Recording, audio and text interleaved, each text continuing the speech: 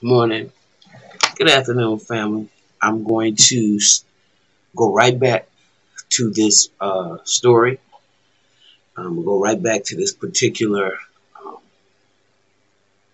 uh, uh, article by Ida B. Wells, because it's really important that we talk about, the nature of white mobs who they have a lot of pleasure going around talking about how violent black people are. I'm going to try to fix this camera, y'all. I don't know what the hell's going on. It look crazy as heck, but let's see what we can do.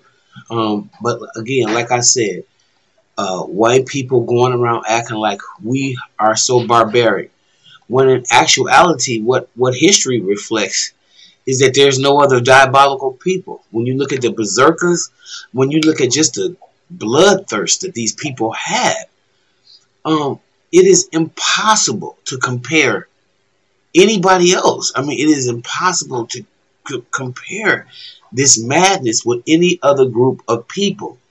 So I don't understand why, again, a lot of white folk are angry because they feel that they are being unjustly portrayed. You're not. This is your history being brought up right before your very eyes. Nobody made this stuff up. This is what you have done to the human family. And I think it's really important that you understand your legacy and your history here on this earth. Everything's going crazy now, as y'all can see.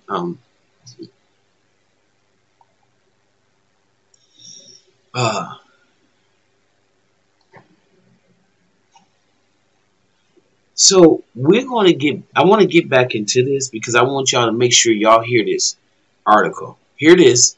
Hear Ida B. Wells' soul talking to you people. Hear Ida B. Wells talking to us family. It is very important that we acknowledge our ancestors and the people who tried to give us the roadmaps to go on. It's very imperative. Very imperative. God, I don't understand what's wrong with this camera, you guys. I have no idea. If somebody know what's going on, please let me know. It's got something to do with these filters. I can't find a normal filter. But I am finding a bunch of filters that look either black and white. I don't know. Maybe I should try to bring some more lighting over here and see if this works, helps out some. Otherwise, it's not a good look. Even though y'all want to hear, not so important that what it looks like. It's just so kind of important about what it sounds like. I do agree with that one. What's up here? Now there's nothing coming on. Wow. What's up here? What's up here? Okay. It's the only thing I can do, you guys, because these filters are off. I don't know what to tell you, but I just want to continue to bring the words to you of Sister Ida B. Wells, our ancestor, who's gone on now, who's gave us writing hand. Let's don't learn all our lessons the hard way. Let's try to remember some of the things that were laid out before us and some of the warnings that our ancestors tried to leave us with. Because otherwise, we just spinning our wheels in the dirt and we're acting just like the people who captured us. Right? Okay. So I want to read this one more time. It said, the world looks on and it says it is well. Not only are 200 men and women put to death annually on average in this country by mobs. By mobs, you guys. Not by police, by mobs. But these lies are taken with the greatest publicity. In many instances, the leading citizens aid and abet by their presence when they do not participate. And the leading journals inflame the public mind to the lynching point with scarehead articles and offer rewards. So that's the media's influence on this madness that you see. People saying, what? The media this, and the media. You damn right. The media works in cahoots with white supremacy. All these institutions are nothing but institutions of flying monkeys. So those of y'all that really want to talk about narcissism and things of that nature, you're going to have to talk for real, because you got all these institutions in place that operate as roadblocks to freedom for black people. Okay, there's no way around this. Whenever a burning is advertised to take place, the railroads run excursions. See, they all was in cahoots on our misery. Every one of them. And you can trust these people. And this government has got to be held accountable. And if they're not holding those people accountable that came into the White House on January 6th, what the hell you think they're going to do with us? So we're going to have to get our minds right. Either we're going to love each other and walk as one, or we're going to continue all this scatterbrain stuff and end up in the situation like I'm in right now, looking at my people and going, what the hell is ever going to happen to us? How are we going to go down in history? How? Because we are great people and have done some great things, and we're losing every bit of our greatness over here in America if we continue this self-destructiveness that we're perpetrating against one another. I'm sitting up here with a heavy heart. My brother has been murdered by another black man. I mean, this has got to stop. My sister was murdered by a black man. Y'all understand what this is saying about us?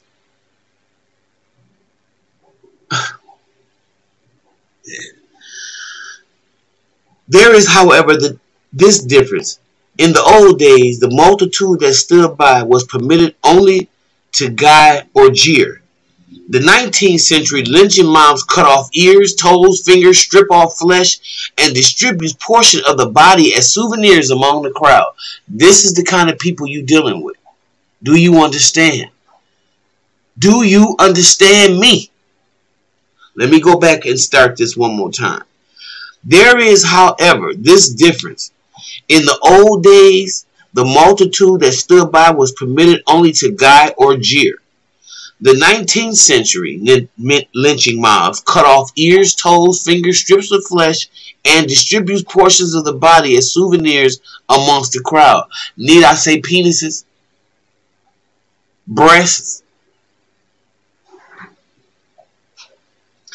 If the leaders of the mob are so minded, coal oil is poured over the body and the victim, and then they're roasted to death. This has been done in Texarkana and Paris, Texas, Bardwell, Kentucky, and in Newman, Georgia. In Paris, the officers of the law delivered the prisoners to the mob. That's Paris, Texas. I want y'all to understand what you're dealing with. The police officers delivered the prisoner to the lynch mobs. And so when y'all look at Kyle Rittenhouse and you wonder how the police let him walk away, do you have your answer now?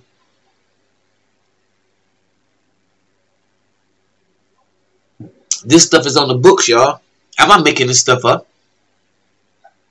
The mayor gave school children a holiday, and the railroads ran excursion trains so that the people might see a human being being burned to death.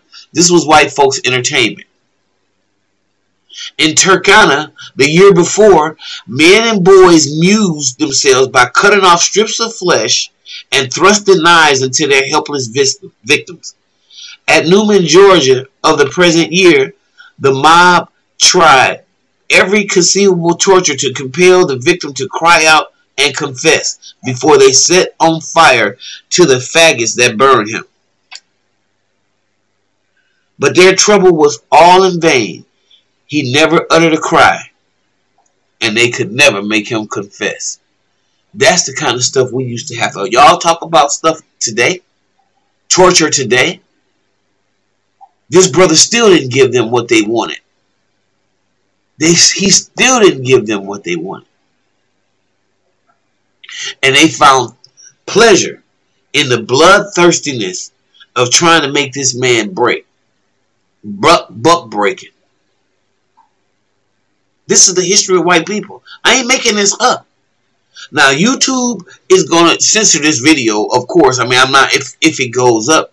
But the point I'm trying to make here is this is history. Why censor history? Why don't y'all want to see y'all ugly history played out right in front of you? Because you're doing the same stuff today. You've never stopped. You just put a little pink dress on it and a bow, and you think that you dressed up the damn pig.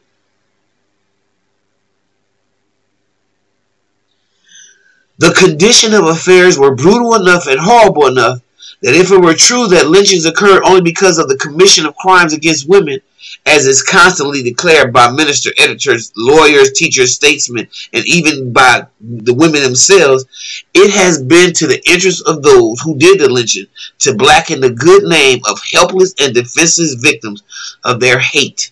This is pure hatred. Nothing more, nothing less. Y'all the master bloodshedders. The master haters. That's not the will in the heart of black people. We're always trying to help you. Christopher Columbus noticed the nature of us. Because we know we produced you, we don't feel threatened. Initially. Oh, but you work very hard to let us know who is human and who is not. Who is humane and who is not.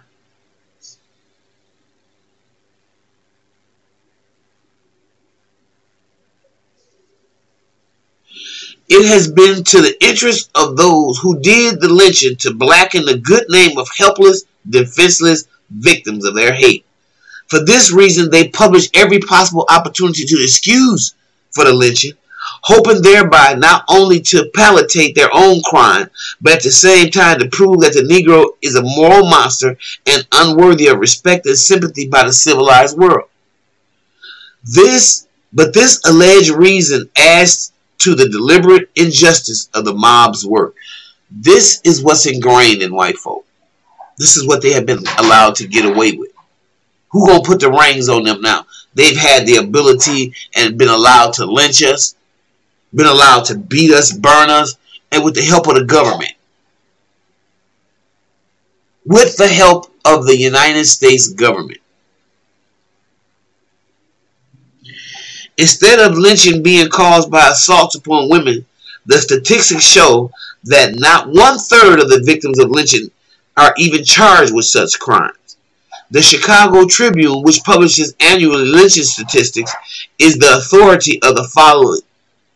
For the following in 1892, when lynchings reached a high watermark, there were 241 persons lynched. The entire number is divided among the states. So they're telling you in this article right here, okay? Alabama, for instance, had 22, Arkansas 25, California 3, Florida 11, Georgia 17, Idaho 8, Illinois 1, Kansas 3, Kentucky 9, Louisiana 29, Maryland 1. These all represents people that these white folks done put up on trees and hung. I just want y'all to know that. Some of your uncles, your grandfathers, your cousins, my uncles. You see what I'm saying? My grandfathers. Our peoples. Okay. Maryland 1, Mississippi 16, Missouri 6, Montana 4, New York 1, North Carolina 5, North Dakota 1, Ohio 3, South Carolina 5, Tennessee 28, Texas 15, Virginia 7, West Virginia 5, Wyoming 9, Arizona territories 3, and Oklahoma 2. How many of y'all know that these towns are known for lynching black folk? How many of y'all know y'all history? like that. Of this murder, 160 were Negro descent. 4 of them were lynched in New York, Ohio, and Kansas. The remainder were murdered in the South. 5 of this number were females. The charges for which they were lynched cover a wide range, but they are as follows. Rape, 46. Murder, 58. Rioting, 3. Race prejudice, 6. No cause given, 4. Incendiarism, 6. Robbery, 6. Assault and battery, 1. No offense stated. Boy and a girl, 2. Attempted rape, 11. Suspected robbery, 4. Larceny, 1. Self-defense, 1. Insulting women, 2. Desperados, 6. Fraud, 1. And attempted murder, 2. Make up as you go along, 100. In the case of the boy and the girl referred to above, their father, named Hastings, was accused of the murder of a white man. His 14-year-old daughter and his 16-year-old son were hanged and their bodies filled with bullets. Then the father was also lynched. This occurred in November of 1892 in Jonesville, Louisiana. Why did he kill his kids? What they have to do with it? This is the history of this country, y'all. This is who we've been under the stewardship of. These type of people. So the problem is not us. The problem is certainly them. And their thirst for blood. Their thirst for control. The great narcissist. That's what these white men have controlled and have made this society. A society full of people who think that they are supposed to have their way under every and any circumstance. Right or wrong. And 90% of the time they're wrong.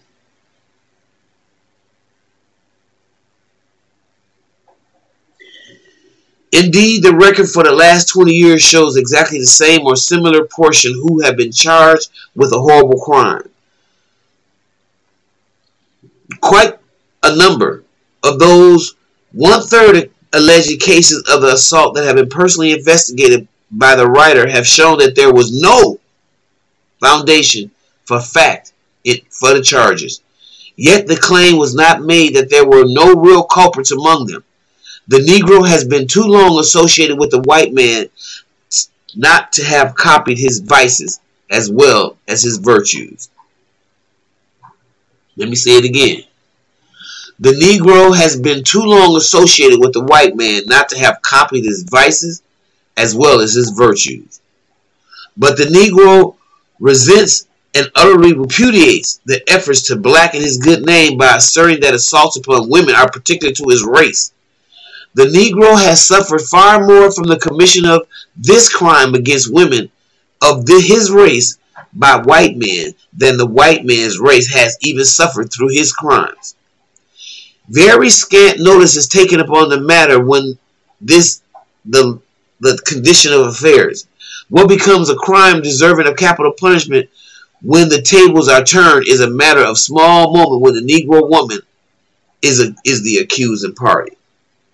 So, in other words, these white women, a lot of men suffered far more than commission of a crime than should have been just by the accusations of white women.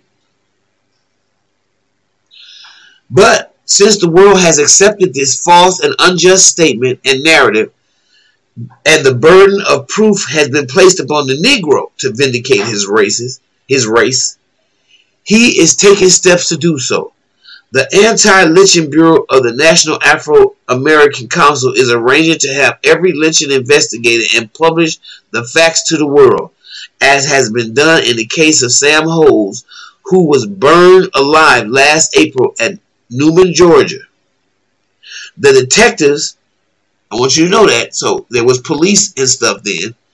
The detectives' report showed that Hose killed Cranford, his employer, in self-defense, and that while a mob was organizing to hunt Hose and punish him for killing a white man, not till 24 hours after the murder was the charge of rape embellished with psychological and physical impossibilities circulated.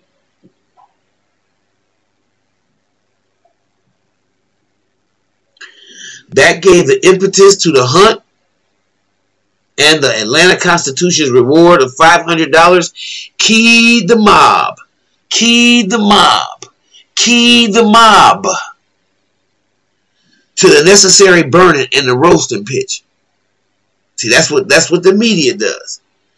Of 500 newspaper clippings of that horrible affair, 9/10 of them assumed Holmes' guilt, simply because his murderer said so, and because it is the fashion to believe the Negro particularly addicted to any species of crime, because he's a crime addict. All the Negro asks is justice, a fair and impartial trial in the courts of this country. That given, he will abide the results. But this question reflects the entire American nation from the several points of view. First, on the ground of consistency, our watchword has been the land of the free and the home of the brave. Brave men do not gather by the thousands and torture and murder single individuals. That's not what brave and noble men do.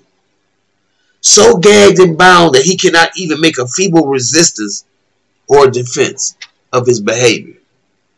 Neither do brave men and women stand by and see such things done without conjunction or conscience, nor read of them without protest. Our nation has been active and outspoken in its endeavors to right the wrongs of the American Christian, the Russian Jew, the Irish home ruler, the native women of India, the Siberian exile, and the Cuban patriot. Surely, it should be in the nation's duty to correct its own evils.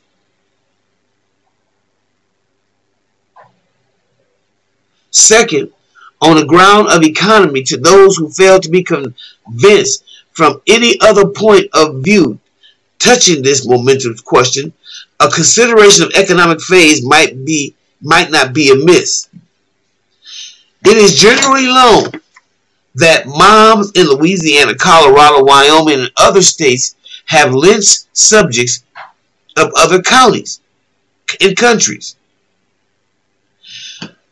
When their different governments demanded satisfaction, our country was forced to confess their inability to protect and subjects in the several states because of our state right doctrines, or in turn demand punishment of the lynchers. This confession, while humiliating in the extreme, was not satisfactory, and while the United States cannot protect, she can pay. This she has done, and it is certain. It is certain we'll have to do it again in the case of a recent lynching of Italians in Louisiana. The United States already has paid in amenities for lynching nearly $500,000. Now y'all know it's so much more now, and I have the statistics, and I want to read them. I'm not going to do it in this one. That'll be in another video.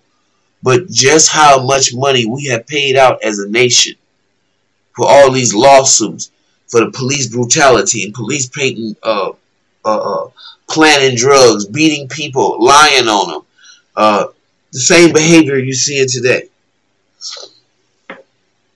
I'm sorry, that you're seeing in this book. Third, for the honor of the Anglo-Saxon civilization, no scoffer at our boasted American civilization could say anything more harsh than it does than the American white man himself, who says he is unable to protect and honor his women without resort of such brutal, inhuman, and degraded exhibitions and characterized lynching bees. The cannibals of the South Sea Islands roast human beings alive to satisfy hunger. The Red Indian of the West Plains tied his prisoners to the stake, tortured him, and danced in fiendish glee while the victims writhed in the flames. His savage, untutored mind suggested no better way that the wreaking vengeance upon those, no other way than by wreaking vengeance upon those who had wronged him. These people knew nothing about Christianity and did not profess to follow its teachings, but such primary laws as they had lived up to. No nation, savage or civilized, save only the United States of America, has confessed its inability to protect its women by saved by hanging, shooting, and burning of the alleged offenders. Finally, for the love of country now, no American travels abroad without blushing for shame for his countries on this subject. And whatever the excuse that passes current in the United States, it avails nothing abroad. With all the powers of government and control, with all the laws made by white men, administered by white judges, white jurors, prosecuting attorneys, and sheriffs, with every office of the executive department filled with white men, no excuse can be offered for exchanging the orderly administration of justice for barbarous lynching and unwritten laws. Our country should be placed speedily above the plane of confessing herself a failure at a self-government. This cannot be until Americans of every section of broadcast patriotism and best and wisest citizenship not only see and defect in our country's armor, but to take necessary steps to remedy it. Although lynchings have steadily increased in numbers and barbarically during the last 20 years, nowadays the way to kill people is just to have the police shoot them down. That's the modern form of lynching, you guys. That's the modern form, where you don't get a judge, you don't get a jury, you just get shot. Okay, Ahmaud Arbery, that type of stuff. That's okay. Or Derek Chauvin.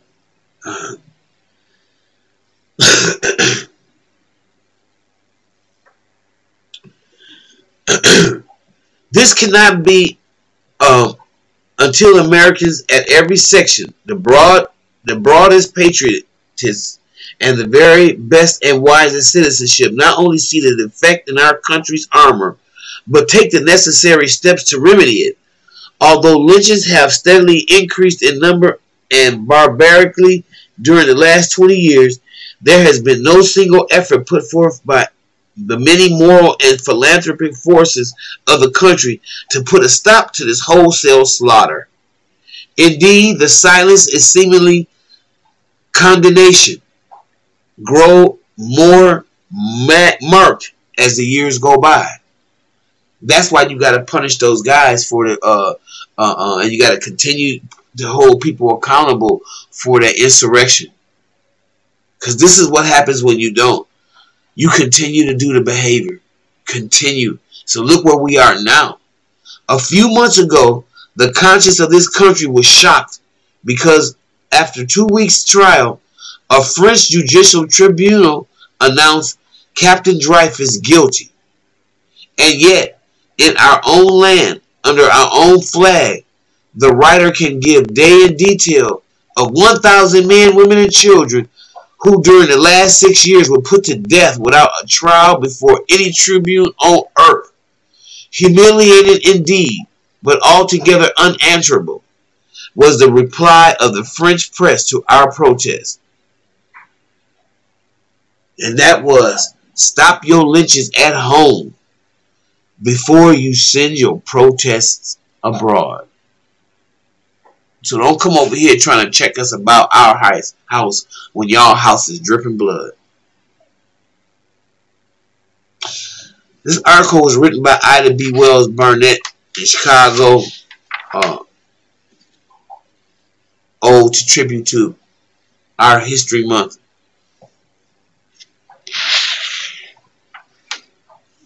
very important that we acknowledge what has been done to us and the lynch laws in America who haven't been abolished, just revised digital 2.0 now, 5.0, 10.0, whichever way you want to say it. Okay, you guys, I'll be back with some more Black history education for y'all in terms of the Holocaust in America that were subject to Black people, and we need to know this part of our history. And thanks to the writings of people like Ida B. Wells, Barnett, and others, Claude McKay, we need to address some of these things that have been perpetrated against us. And it should make us better, not bitter, better. And all the more eager to protect ourselves, our families, and our whole culture. So with that being said, y'all, I'm going to let this go, and I'll see you in the next video. Okay, please, if you like what you hear, please subscribe, share. Please leave your comment below, and if y'all know articles and things that about Ida B. Wells and what her purpose was, how her writings affected the signs of the time, I'd like to hear from you. So please leave your comments below, y'all, and I'll see you in the next video.